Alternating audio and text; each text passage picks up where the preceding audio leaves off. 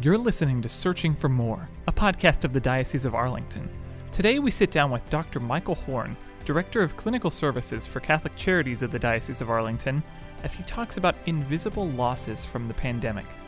I couldn't attend the wedding of a friend. I couldn't have my family at my daughter's first communion. We couldn't have birthday parties for our kids. We couldn't go camping last summer.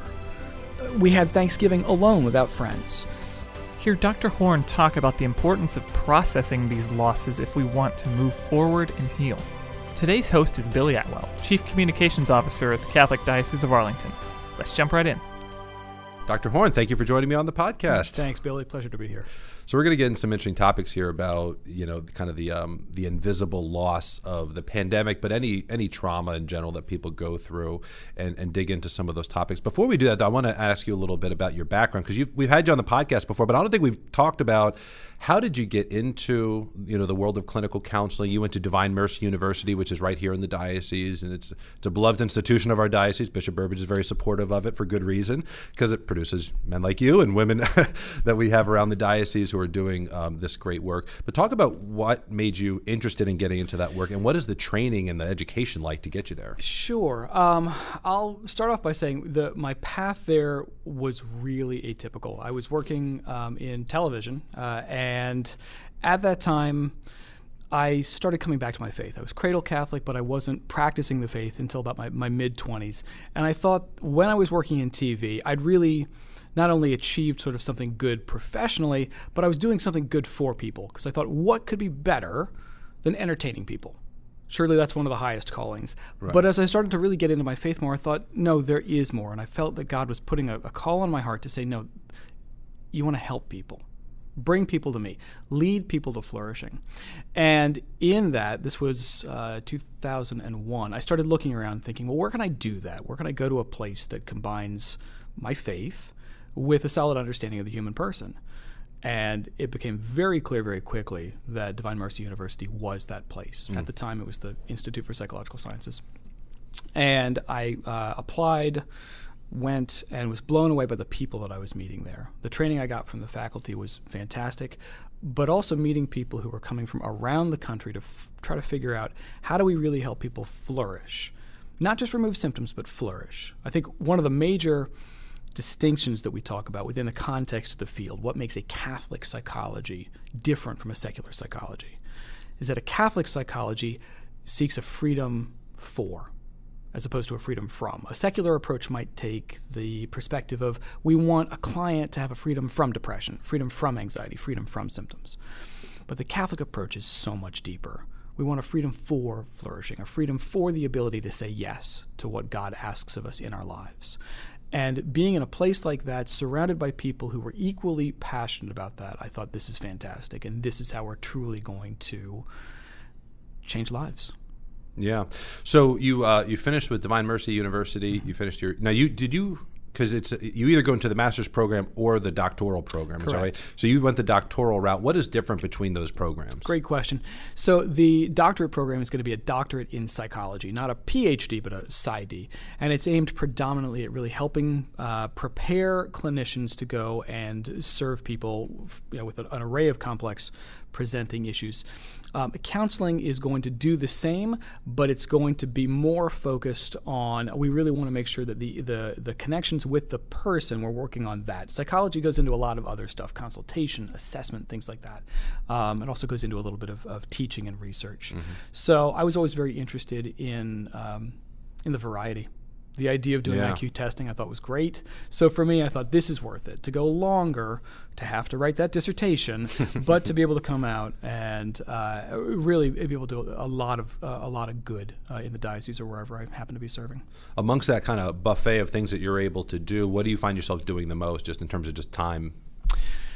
What a great question. Right now, I think the thing I find myself doing the most actually is supervising. I supervise a lot of interns who are in the process of getting their doctorate, and I love that. I love being able to help people who are right at the start of their career and help build confidence for them, but also set them on a path to say, look, this is really the way that we can go and work with people and bring them closer to Christ. That's wonderful. That's wonderful.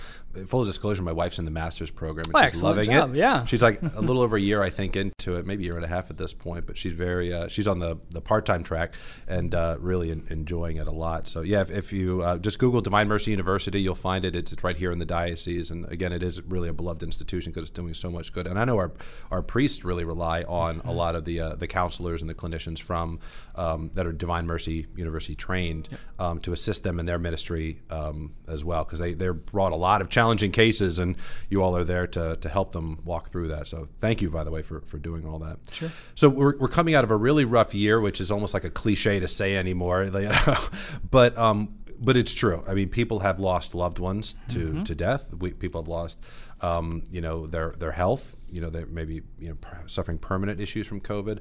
Others, it's just the like myself. I didn't know anyone personally who died from COVID, but it was such a weird year, and it had such an impact on the family overall that you can kind of feel some of that strain weigh on you, especially the longer it goes on. And almost like now that it's releasing and we're not wearing masks and we're not social distancing and mass is back, that mass, the dispensation has been lifted, that now we're kind of in this new posture. I almost feel like some people are noticing the stress now. And you're going to be able to explain it for me, I'm sure, better than I would be able to, kind of come up with it in my own brain. But talk about some of the invisible signs of kind of trauma that come out of a pandemic like we've just been through. Absolutely. Well, and I think to your first point, why are we feeling it now?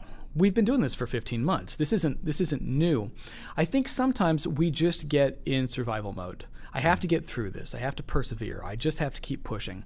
And then when that stress releases, that's when our minds and our bodies go, oh my goodness, I just need to stop. Okay. And then we almost let those things catch up with us. There's actually, it's funny you were mentioning grad school earlier. There is a phenomenon most grad students experience is that they will grind and grind and grind all semester long. And within 24 hours of them finishing their final exam or final paper, they get sick. Yeah. They're just down for the count for at least 3 days. It's because we finally know it's okay to stop. It's okay to recognize that we really need a break, or in this case, we need to grieve. Now, the question I think people are asking is, well, hang on, what am I grieving? To your point, I, like you, haven't lost any loved ones from COVID. It's been a challenging year, but in some ways a very good year. I've been able to spend more time with my family. That's been wonderful. I think in many ways it's drawn us closer together. But it doesn't mean that it's been a year without losses. So a lot of the things that I'm hearing, I hear people say things like, well, I mean, it's not a big deal. I haven't lost anything personally, or I shouldn't complain. It hasn't been the end of the world. That's not helpful, because we have to recognize we have all lost something, whether or not it's obvious and huge or small and less woven in. This is the idea of these smaller losses, this disenfranchised grief, these little invisible losses. Because what happens is that we unhelpfully compare our losses to others and think, well, mine isn't as bad as somebody else's, therefore I don't have the right to grieve. Yeah. But let me give you some examples of these sort of invisible losses that we might not think of as losses, but over time they impact us, especially if they build up. So these are things that either I've experienced in my own life or that I've heard friends, either professionally or personally, say. I couldn't attend the wedding of a friend. I couldn't have my family at my daughter's first communion. We couldn't have birthday parties for our kids. We couldn't go camping last summer. We had Thanksgiving alone without friends. I haven't been able to see my godson in person, and I'm not able to attend his baptism. All of those things I think we can look at and realize, no, it's not a death, but it's a sorrow. It's a loss that, in the absence of the pandemic, all of these things would have been a given. Of course we're going to have parties for the kids. Right. Of course we're going to have Thanksgiving, but now we're having to deal with the fact that we haven't, and there's a sadness there that we have to be able to accept and process if we're really going to heal, because it does add up over time. Mm-hmm. It starts to weigh us down. It's almost the image of a death by 1,000 paper cuts. Yeah. But sooner or later we just go, something just doesn't feel right anymore, and I can't put my finger on it. Yeah. How do you recognize when it's like how many grains of sand does it take to create a mound? It's like, when do you realize that you need to go seek out some help? Because there used to be much more of a stigma to getting counseling. People would think, you had totally lost your mind if you were getting counseling. Now I think it's seen a lot more as this is part of an overall health plan. If you've got mildly high blood pressure, we take a mildly intensive blood pressure medication, or so same thing, that not everybody needs intensive psychotherapy, but sometimes a counseling session here and there will help kind of keep a solid baseline for you. So when would someone notice in themselves that, oh, I'm exhibiting the signs that I need to go and seek out some help? The way they would with their physical body recognize it fairly easily. I feel like sometimes we either stuff and say, just suck it up and get through, or I don't have time, or whatever. Right. But what are the signs that people should look for when they should maybe reach out? Well, I think like a physical thing, it's the idea of something doesn't feel right. I don't feel like myself. Mm-hmm. We are really bad at attending to what's going on for us in the moment. We tend to assume we're pretty consistent and we're fine until one day we look and go, oh, I'm not fine. Right. I'm really not fine. But if we'd been paying more attention, it's really more of I'm fine, I'm okay, I'm doing all right. I'm not that great. Actually, I'm feeling pretty down. It's more of a steady decline that we just don't pay attention to, because to your point, we just either try to push on or assume, you know what, I just need to knuckle through. I need to pull myself up by my bootstraps. This shouldn't be a big deal. Because again, it goes back to this idea of, what am I upset about? Nobody's dying. Nobody's lost their job. Am I really that sad that no one came over for Thanksgiving? Well, it's okay to be sad that nobody came over for Thanksgiving. Yeah. If it's something that is completely different from A, what you normally do, or B, what you hoped it would be, it takes a toll. So when we start to see that something's not right inside, and if we start to see ourselves being affected in other areas, if we have less energy than we used to, if we're just less excited, if we just feel blue, that might be maybe just a few mild elements of depression that are an indication that something might not be exactly the way it should be. Yeah. How do men and women do that differently? I think that women... There's probably books written on that, but there are. But you got a whole 30 seconds, don't worry. Absolutely. No problem. I got this. Women, I think, will tend to look more at the relational elements and will tend to reach out to other people. Guys tend to just keep working harder. Okay. They tend to shut things down more. They're not going to talk about it because, again, there's a sense of, I haven't lost anything. Nothing bad has happened, so what's my problem? Yeah. Let me just, go back and grind some more. Right. Okay. All right. I'm sure that impacts the way you have to kind of counsel somebody through is the way they kind of receive the information, whether they stuff it or whether they're maybe even exaggerating, to themselves the impact of something. I'm sure it can take different form. No, it can. I think too that we have to understand that being sad isn't a sign of weakness. Yeah. I mean, look at the example our Lord gave us. He wept. That doesn't mean he's weak. It means that he's human. Yeah. And we don't have to deny our emotions and our normal human experience as something less than or something unbecoming or something bad. We feel what we feel. For maintaining mental health, what are good things that people can do, in addition to receiving counseling, but maybe they're not ready for that yet? What are other things that people can do that would maybe help kind of blunt the edge of that sword a bit? Well, I think when we're specifically talking about losses, we really need to be able to process the loss. And that starts with understanding the loss, acknowledging that there actually is a loss. It's okay to admit we've been hurt. It's okay to feel our feelings. It's okay to be angry or sad that certain things have happened or haven't happened. And I think that one of the things that we are particularly lousy at in this country is grieving. This is something that, as a nation, we don't seem to be particularly good culturally at grieving, because there are two different elements to grief. The first is we have to grieve the loss of the specific, but we also have to grieve the loss of potential. So when I talk about the loss of a specific, that's, I have a relationship, now it's gone. I had a job and I've lost it. This thing was in my life and now it's not there. And the hole that it leaves is obvious. We can see that. We understand the absence of something, and we can sort of understand how we need to grieve that.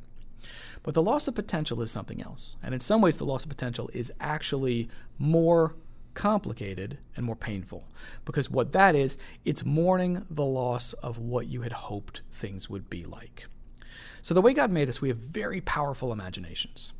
If we can think about something, we can engage with it emotionally. Now, I read this in grad school in a book, and I just thought, well, I don't know if I believe that or not.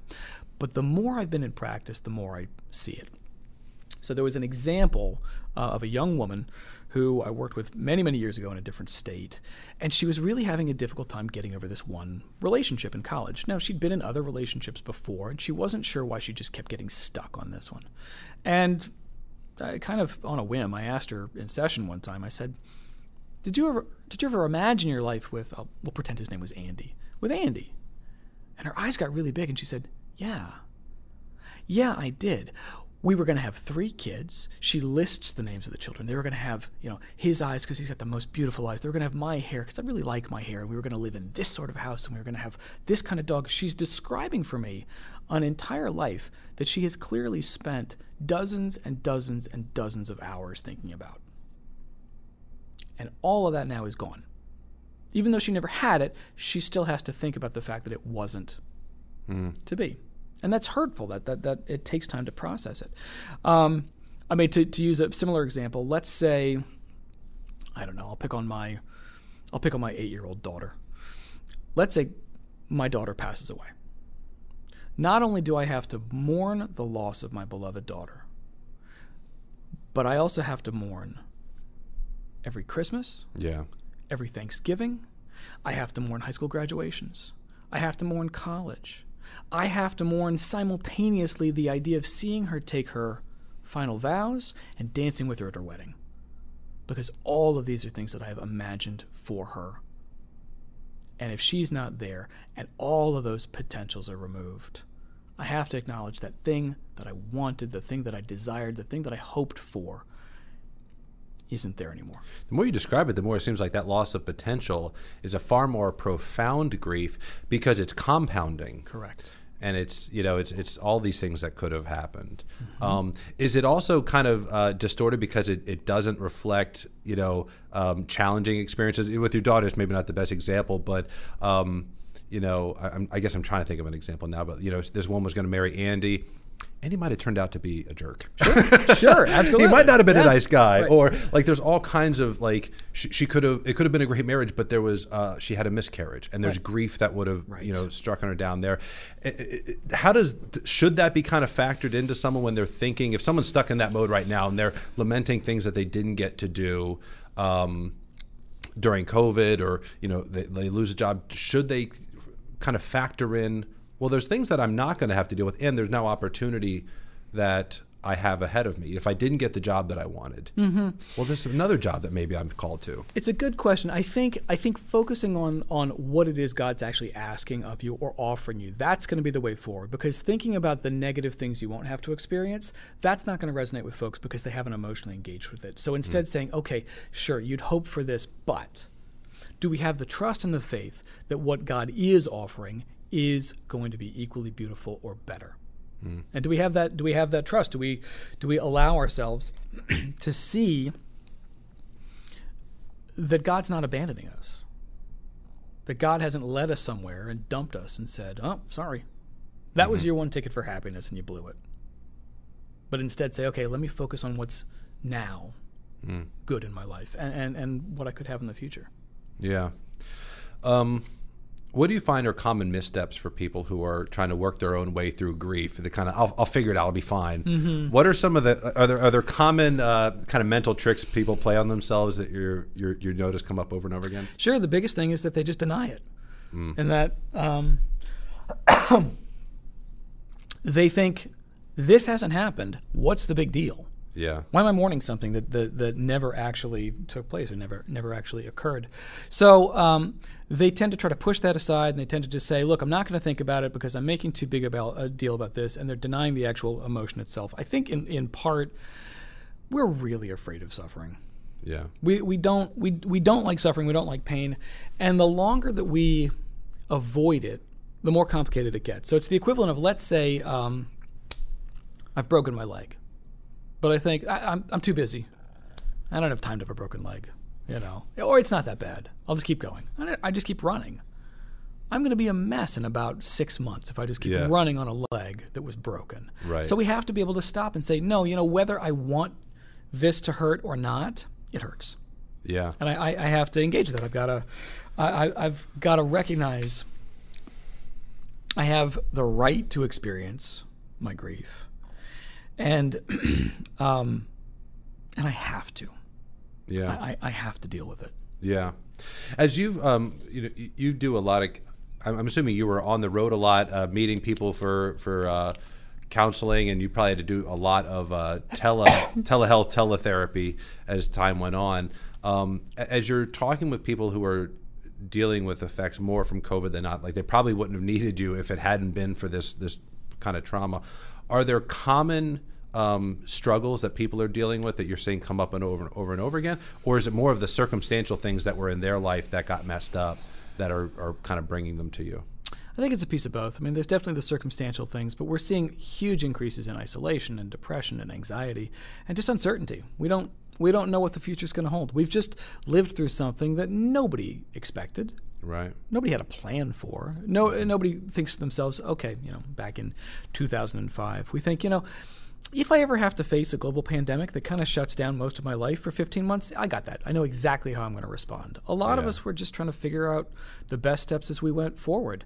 Yeah. Some of us, I think, even in trying to do the best we could, misstepped or didn't realize how hard things were actually going to be. So I see a lot of those. I see a lot of those common themes, but there is a real unique personalized element to people's grief. It's how has it specifically impacted them? What are their losses?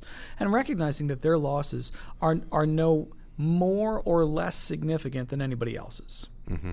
Yeah.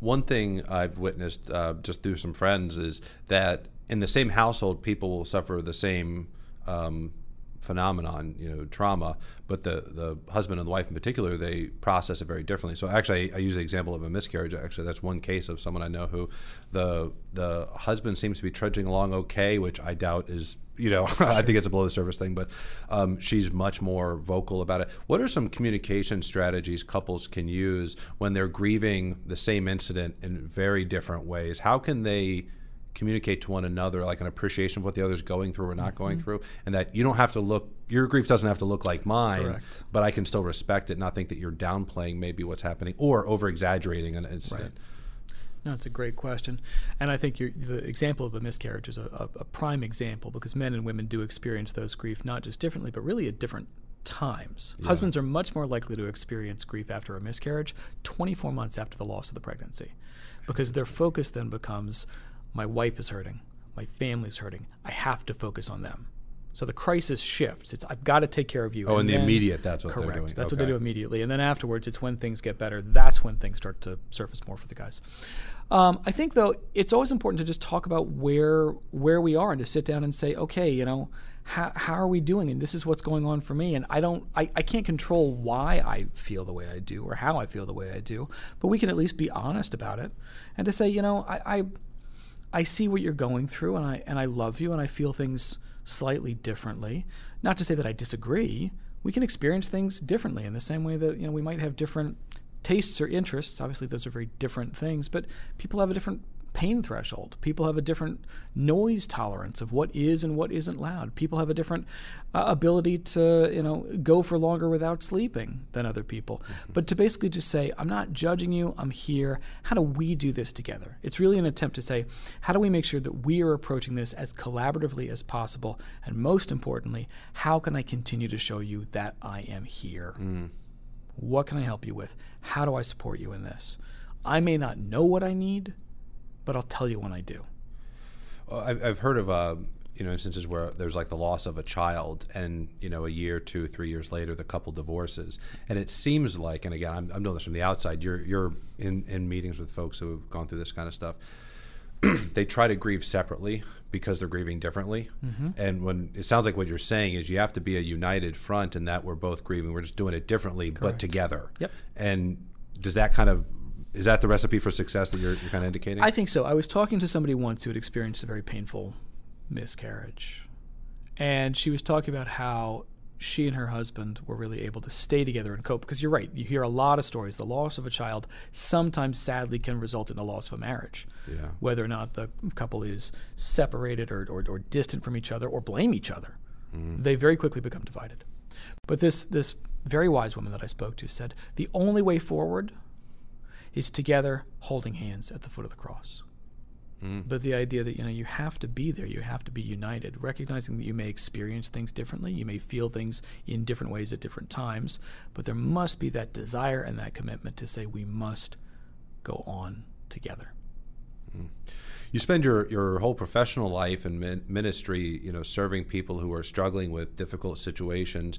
Now there's a chance if people are, there's a group of people listening. Is there some general message that you feel like, boy, I wish I could say this to a larger audience? You're working one-on-one with people mostly, and I'm sure there's times where it's like, could I grab a megaphone somewhere and share this message? Is there anything you would want to share with those who are listening? I think there are two things jump to mind. I mean, the first, in whatever we are coping, we need to make sure that we are looking for opportunities to find joy. It's so easy to focus on the loss. We need to challenge ourselves to really lean in and try to find hope and to find the things that we can be joyful about. Now, joy doesn't mean the same thing as happy. Joy is deeper. It can sometimes be quieter. It can be more lasting, more significant. So I think if we can do that, if we can really try to find that joy in our lives, in the people around us, in our relationship with God, that I think is hugely important for anyone who's struggling with mental health issues or who has a loved one who's struggling with mental health issues. The other thing is, I mentioned earlier, we are really afraid of suffering.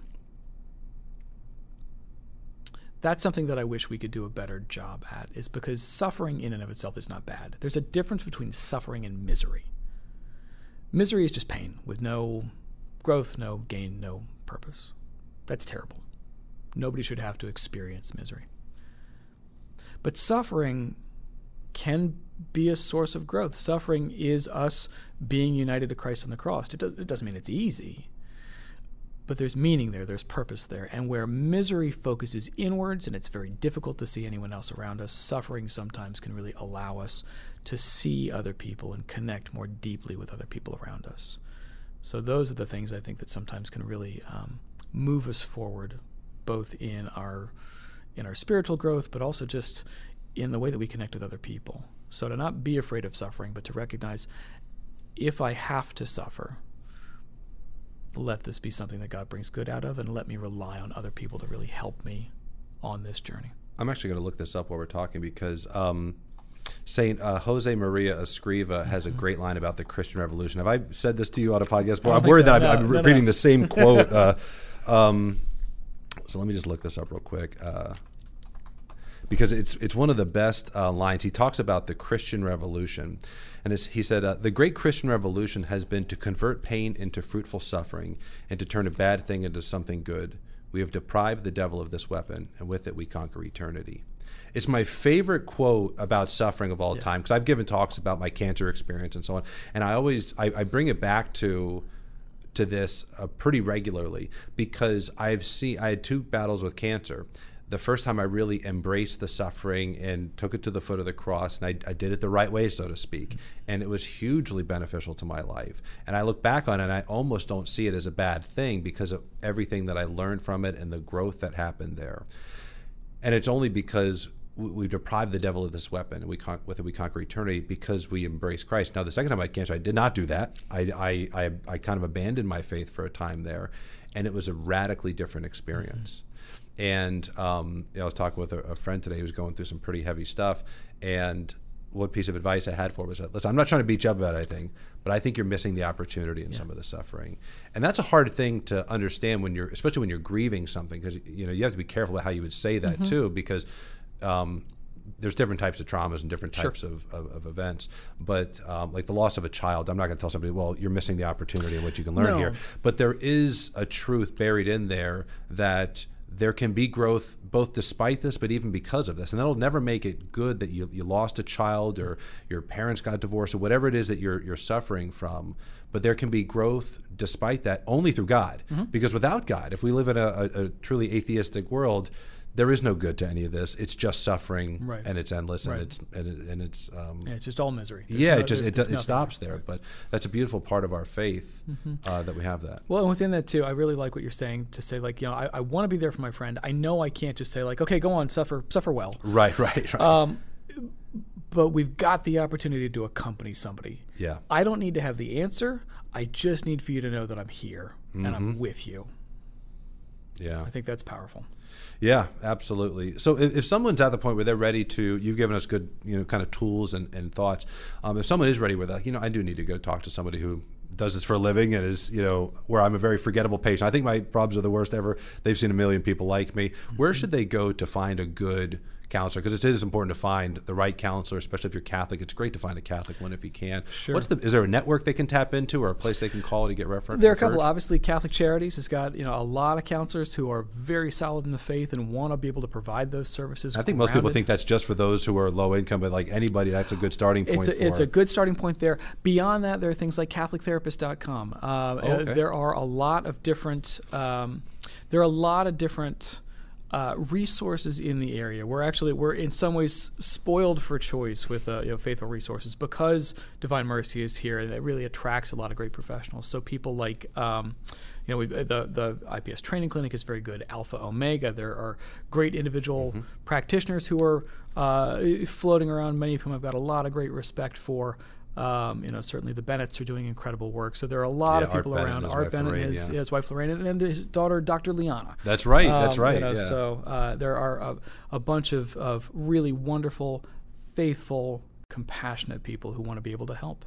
That's wonderful. And thank you for your time and being willing to come in and share this with us. But you dedicate your whole professional life to helping people who are really suffering with something, and that is a beautiful ministry. It's an extension of Christ's mercy and his compassion and love for us. So thank you so much for the work that you do, and if there's ever anything we can do for you, you know where to find us. Thanks so much, Billy. Thanks. You're listening to Searching for More. If you enjoyed this podcast, please write a review on iTunes, Google Play, Stitcher, Spotify, or wherever you listen. Also, make sure you follow the Diocese and the Arlington Catholic Herald on Facebook, Twitter, and Instagram. And subscribe to our YouTube channels for regular videos that inspire, educate, and inform about the Catholic faith in our diocesan community.